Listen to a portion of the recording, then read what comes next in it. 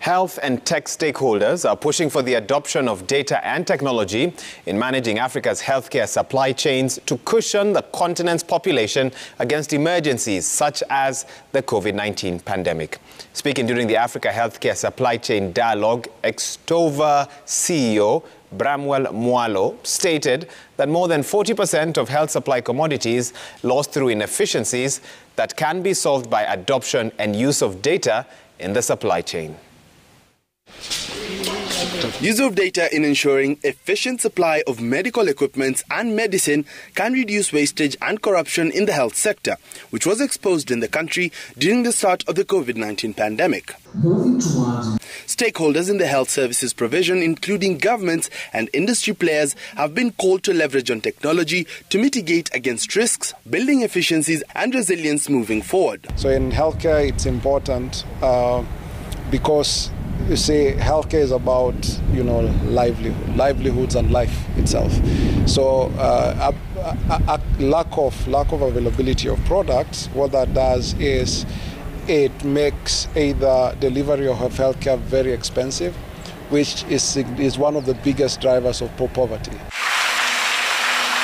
Speaking during the launch of the Africa Healthcare Supply Chain Dialogue, Health Chief Administrative Secretary Rashid Aman stated that every link of the health supply chain is of great importance as it ensures that essential vaccines, medicine and healthcare products make it from the manufacturing plant to the persons who need it across the continent.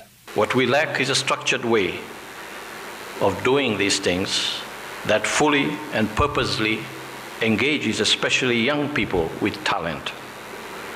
Many partners come to Africa to collect data that eventually leads to innovations that are then sold at high prices to Africans. Our aim is that we can help through our partnership through Zetova to use artificial intelligence, big data, and the power of our infrastructure to be able to give timely quality information to health providers such that we can be part of the national agenda. And exploring some of the forum convened by Zetova, Safaricom and the Ministry of Health drew participation from government officials in Rwanda, the DRC, Uganda and Tanzania with the aim of identifying opportunities for collaboration between private and public sectors and key stakeholders to redefine access to healthcare across the continent. Faisal Ahmed, Citizen TV, Nairobi.